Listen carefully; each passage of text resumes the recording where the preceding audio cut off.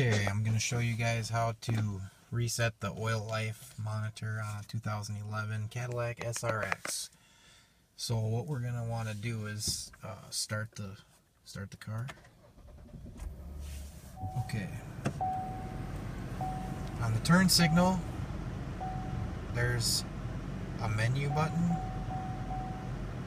set clear button, and up and down. Press the menu button until you see that vehicle information menu. You can go through battery voltage,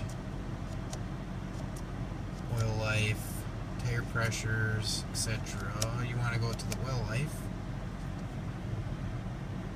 Next, you're going to want to press the set clear button to reset.